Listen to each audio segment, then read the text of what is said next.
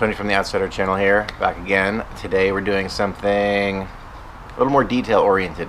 We're going back to Santiago Oaks today, and this is for the people that maybe have been there for once or twice that want to dig in a little bit more.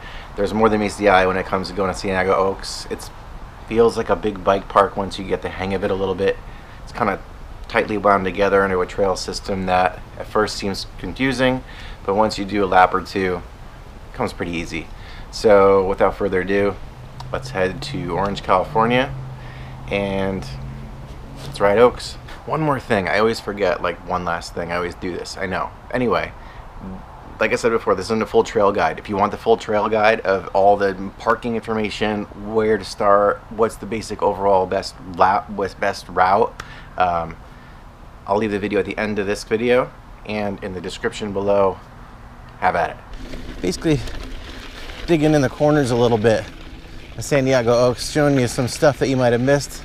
Sometimes even if you ride the same place for long enough, you don't really see past what you're already riding. So there's some stuff a little bit on the edges. There's a cool trail that I didn't feature last time.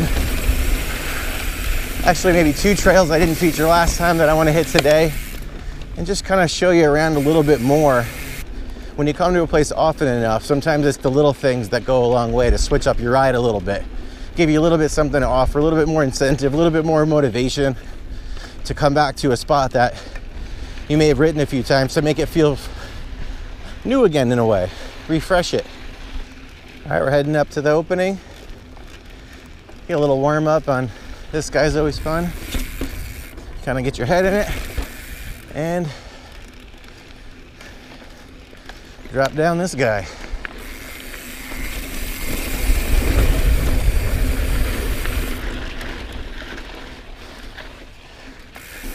As a little refresher, we're going to be coming down Chutes Ridgeline right there, and the climb up is Chutes to the left of it.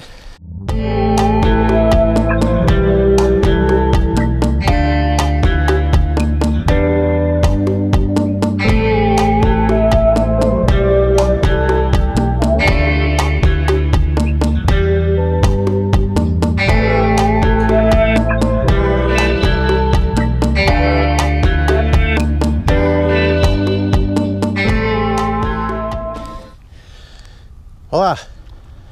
Okay, so this time we're gonna go straight all the way up to the top.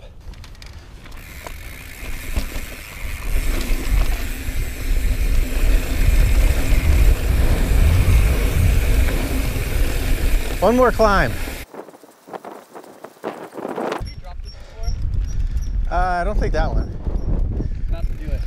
Met some rad locals that are gonna do some drops.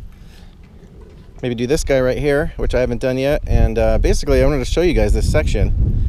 There's like a little mini bike park in the mini bike park, which I think I'm gonna call Santiago Oaks at this point, because it kind of feels like that. There's rollers over there where they're getting ready to go in, and there's drops you can kind of practice on.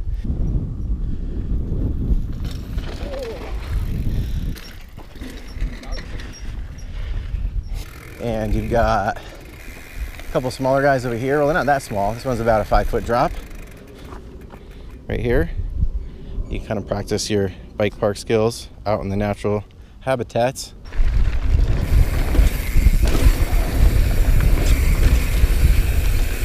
And then you got a couple options. You can turn back around and do it again, or keep going down a roller over here, or there's another one up here. It's kind of like this, the drops right there. You've got small, medium, big. This one's basically a drop into some loosey-goosey and a quick right-hand turn into the sand trap. But you got options. You can have some fun up here with the bros. And you just kind of loop back in. Go for another round, if you will.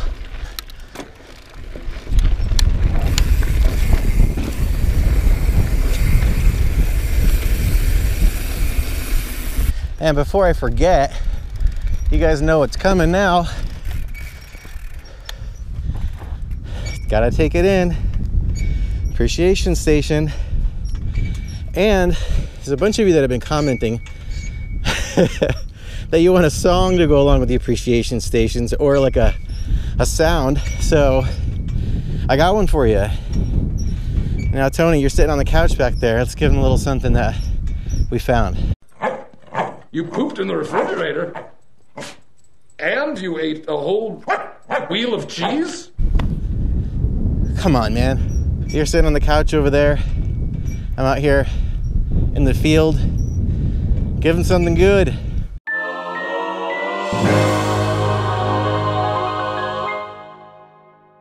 I like it. Thanks, dude. We're still at the top, but before we head back down, there's another fun little section up here you can session.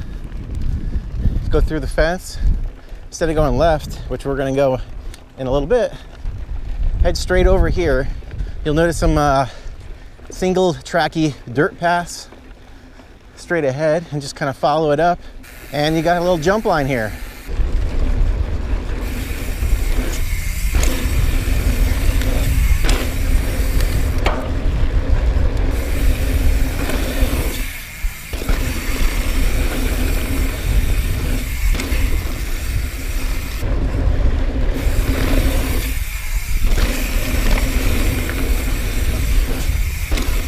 So take a break up here. Come up top, have a little session. For us, we're heading over to the other side.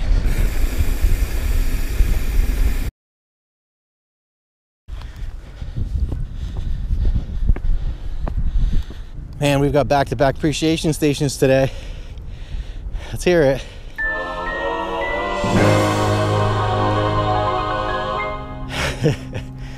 I'm an idiot. All right, we're gonna head down the left side of this guy today. Unlike the first trail guided video I did, we went down Yucca, which goes straight down the center. We're gonna hit this guy. I don't even know if this is named. I just like taking it down. Beware, it's super steep. This is definitely steeper in person.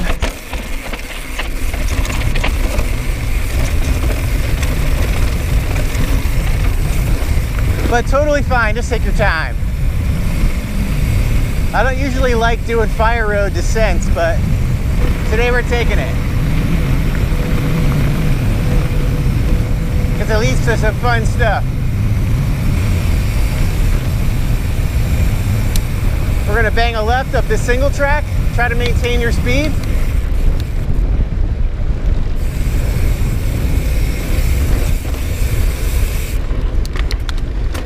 Because this is another section, just like the last two. It's fun to come in, have some session time on. Some rollers from small to big. And it's right in the middle of the Oaks pretty much, so you've got your options from here on what you want to take down.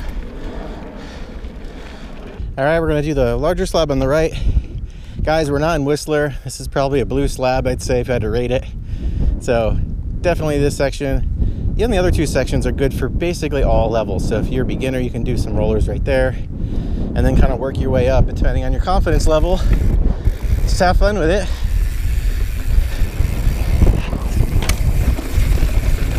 You got one on the left, middle, right, boom, boom, boom, and a little top section too. You can kind of just walk back up and work on your skills. And then we're gonna head right. I usually take a left there and head down Hawk or Grasshopper, but today I'm going to show you Peralta Trail, which is further on the right side. I feel like this is used less than the middle section, but it's pretty fun.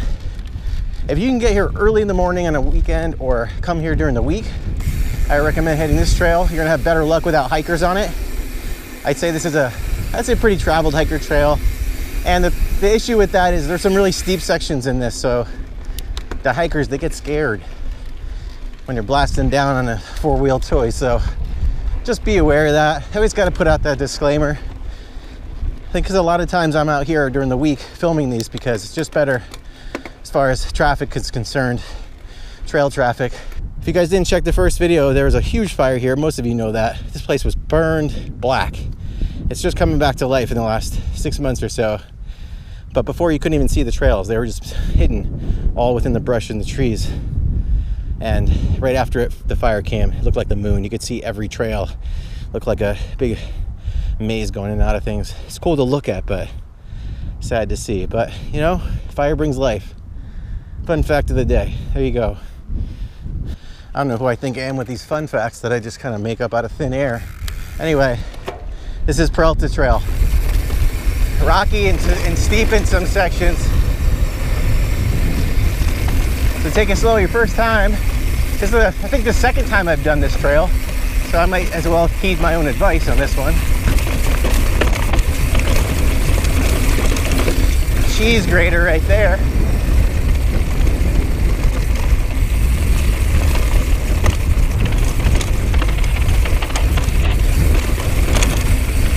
Oh, into the bottom cheese as well. You got a little bit of a climb here. And that leads into the next part of the Peralta Trails downhill.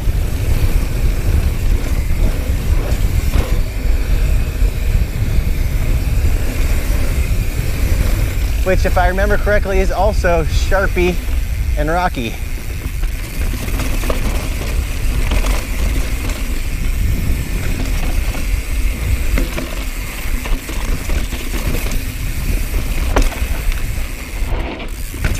Yep.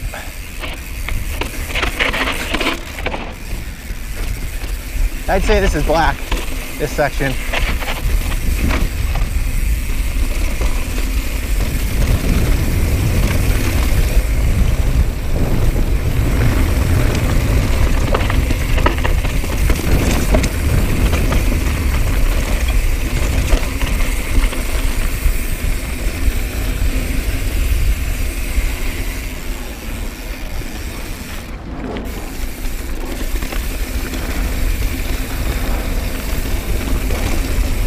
Out here we're banging a left,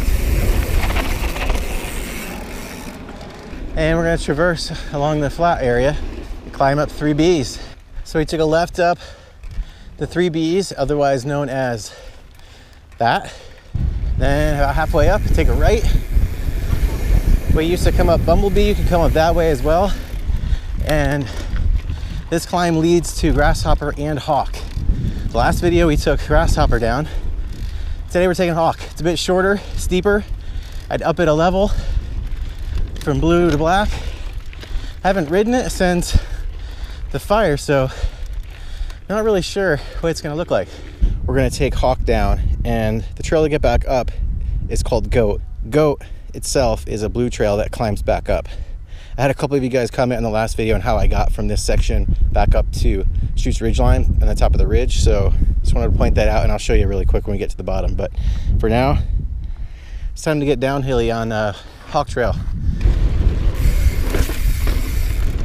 So Grasshopper is to the right, straight ahead.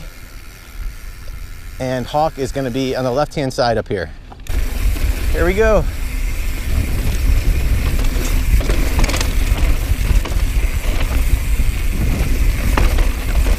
Ooh.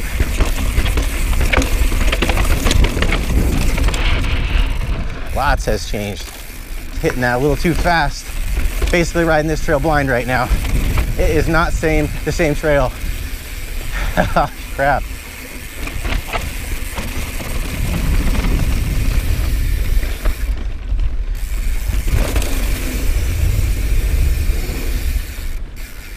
Slow my roll a little bit after that.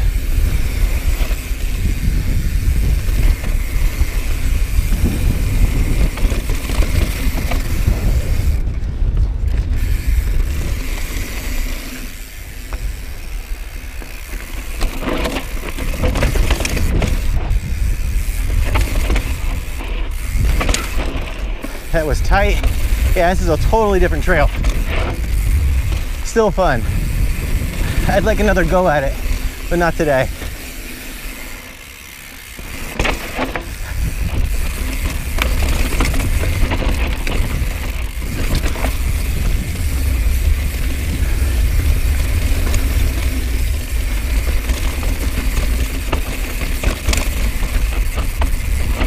Oh, it's a nice little drop there.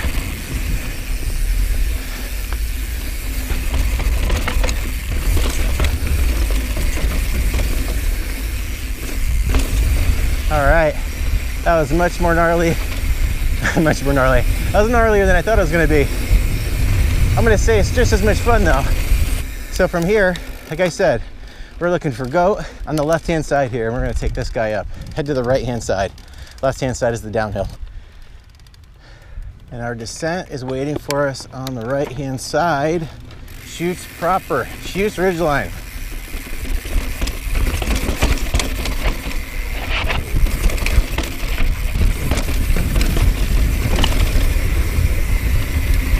Still loosey.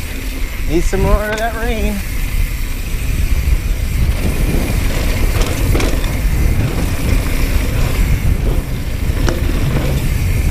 Watch out for the wind on those certain days.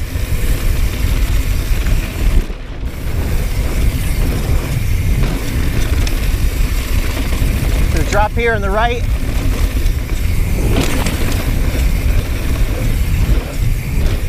And this drops into the steepest part of chutes.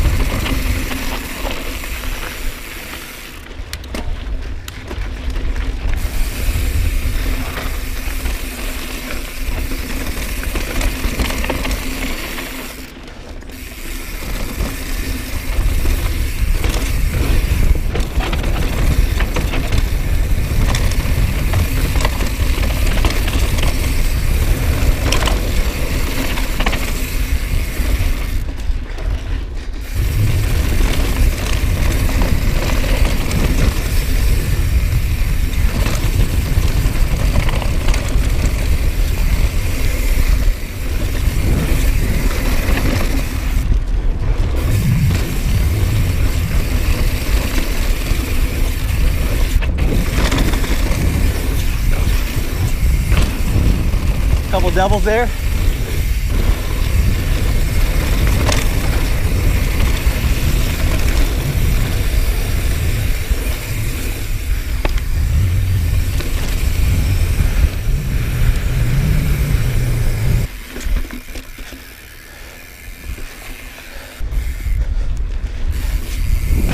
It's a nice little drop on the way back to the car. I just scoped out. That's fun. And this is where our time comes to an end, you guys and gals. Thanks again for riding with me today. Thanks for letting me bring your map to life once again. I hope this Santiago Oaks Part 2 stuff you should know came in handy. If there's questions, please leave them below. Happy to answer them. Like if you like the video, obviously, and stick around and subscribe because new videos every week. I'm Tony from the Outsider channel. See you next week.